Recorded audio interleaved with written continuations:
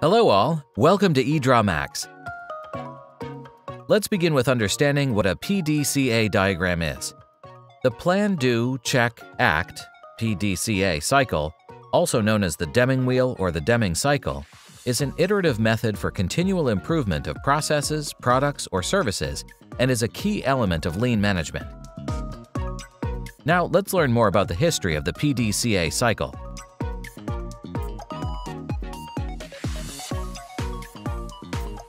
The PDCA, or Deming cycle, was named after the American engineer and statistician Dr. W. Edwards Deming. After the Second World War, he was known for his work in the auto industry in Japan, and he championed statistical process control procedures. The works of Dr. Walter Andrew Shewhart, who published findings of a statistical method, influenced Deming. The Shewhart cycle was the concept of looking into improving the steps of mass production processes, and the Deming wheel was built off this concept, and stressed that there should be constant interaction between sales, research, design, and production processes. Now let's learn when to use the PDCA cycle. The Plan, Do, Check, Act model can be used for a number of applications. It can be applied across industries and organizational types. It can be used for developing or improving a process, or to explore and test multiple solutions in a small and controlled trial. It can also be used for executing change and continuous improvement, applying total quality management or Six Sigma initiatives, and avoiding waste by catching and adapting ineffective solutions before rolling them out on a large scale.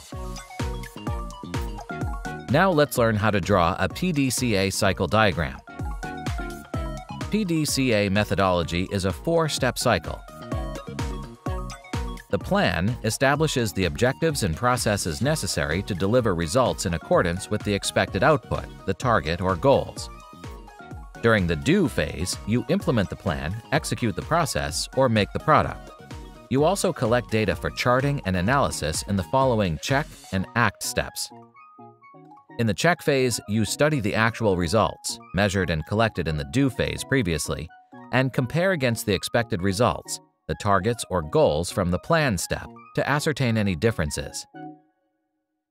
In the act phase, you request corrective actions on significant differences between the actual and planned results. You analyze the differences to determine their root causes. Now let's learn how to create a PDCA cycle diagram. Navigate to File, select New, and select Business from the list. Now click on Quality Management Diagram, and then choose Plan, Do, Check, Act. There you will find various templates of effective PDCA cycle diagrams to draw based on your requirements. Click on the plus icon to open a new drawing sheet. You can directly drag the PDCA symbols as shown from the symbol library on the left into the drawing sheet as needed. To adjust a shape size, use the blue selection handles. Now, write inside the circular charting shapes by double-clicking on them.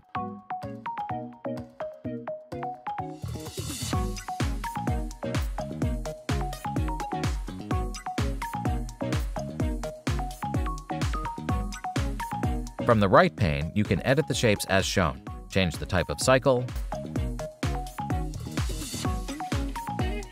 shape numbers, inner diameter, interval, initial angle, alignment, arrow style, arrow size, and data.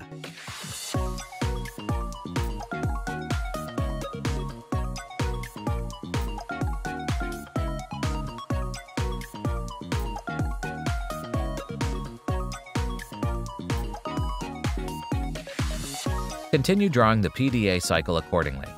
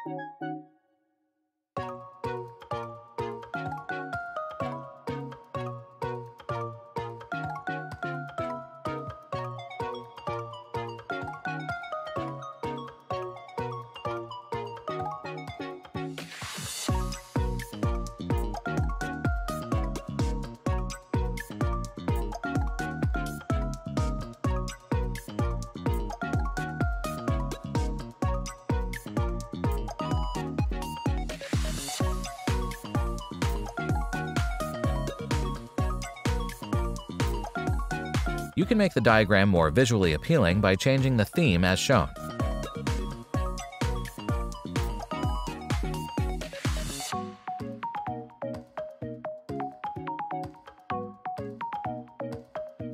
For a better view, deselect rulers and grid lines, and then select the From Current Page option to view the diagram in full screen.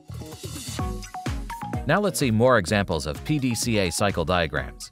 Here's a process improvement PDCA cycle. This is a service improvement PDCA cycle. And this is a business continuity PDCA cycle. Thanks for watching, and don't forget to subscribe to our channel for more EdrawMax videos. Please find the link in the description below to try EdrawMax online or to download the software.